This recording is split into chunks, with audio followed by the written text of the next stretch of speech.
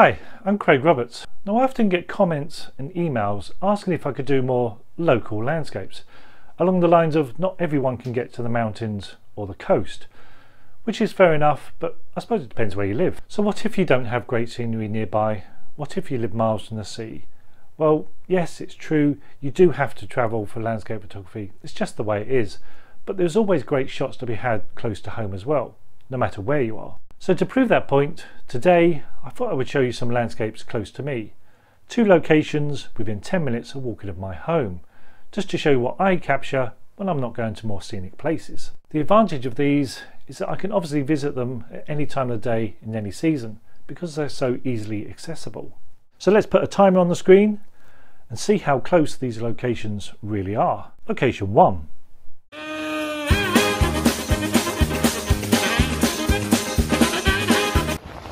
Morning.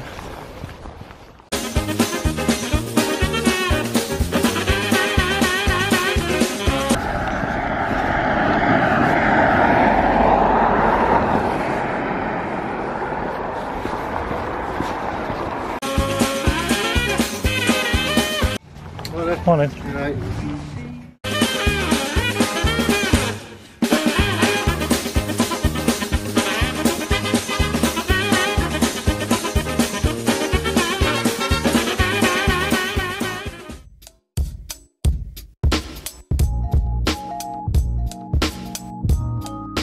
So this is my local tree, and I call it my Michael Kenner tree.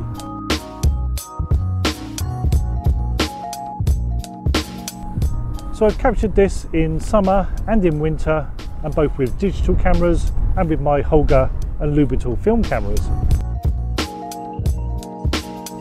Well, I've mostly captured it in a square format. It does actually suit that format, but it's also to avoid including the house and estate and the pylons on the extremes. But it's making the most of what I have here. It's a great subject, but it's a simple subject, and it is in between a house and estate and a busy road, so I have to make the most of that. And here's my examples.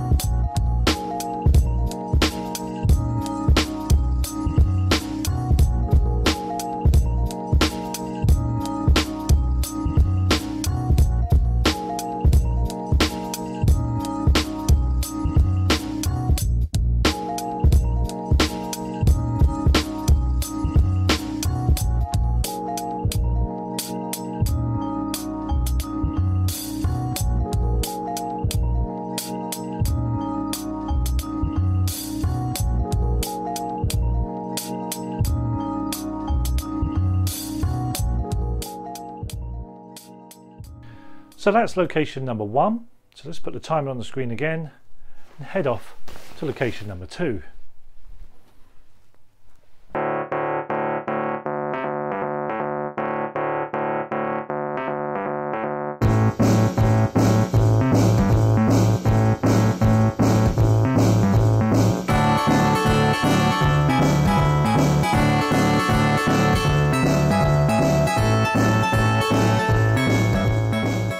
Well, that was even closer to home, just over a 5-minute walk, and here I've got another tree and an open field.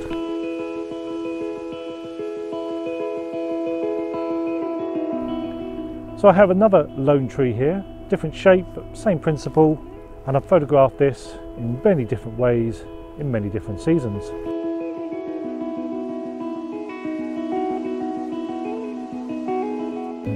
So again, not much breathing space either side. You've got pylons on one side, house and estate on the other side, so I have to be selective with my compositions.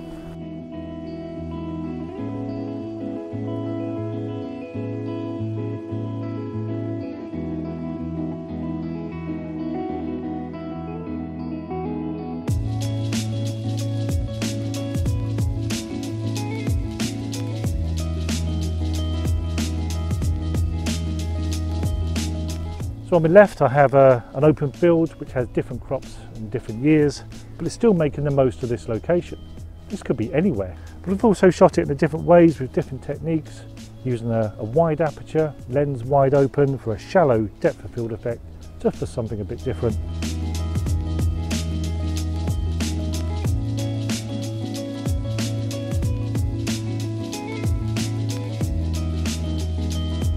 And this isn't a glamorous location, this is just South Yorkshire. And if you're not from the UK, the equivalent is, well, South Yorkshire.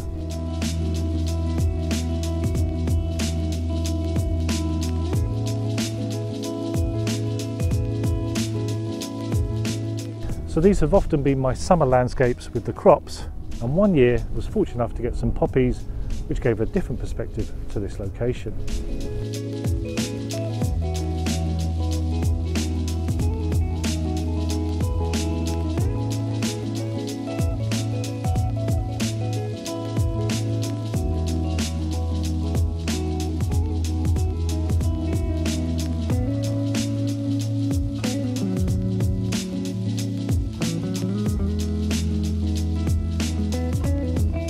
And I have actually used this tree for one of my E6 videos where I shot it throughout the day from dawn to dusk, just to show how light affects the landscape throughout the day.